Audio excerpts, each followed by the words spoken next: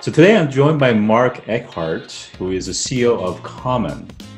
Common is a creative accelerator and community that catalyzes and promotes products and ideas that takes care of the planet and all the creatures in it. The notion that there is a set of ethics that an individual will adopt and embrace and operate from is kind of false.